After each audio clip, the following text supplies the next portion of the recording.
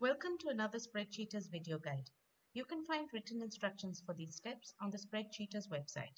In this video, we're going to see how to turn off AutoSave in Excel.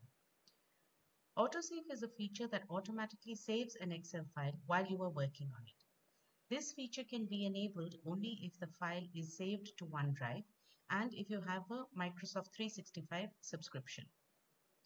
So while this is a very useful feature, especially if you're working on critical documents that have a lot of complex formulas and you need to keep saving it, but sometimes you'll want to turn autosave off when the document is very, very large.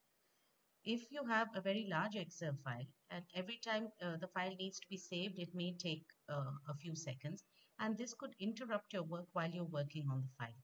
So you may need to turn the autosave feature off.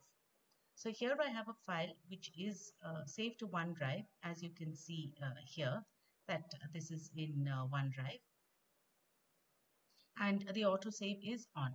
So if I want to turn it off, I just need to, this is a toggle switch, I just need to turn it off, and now autosave is turned off. Of course, this can be turned on again at any time, but it's important to remember that when autosave is turned off, you need to keep manually saving the document. This is how to turn off autosave in Excel. Please read the appended article for further guidance.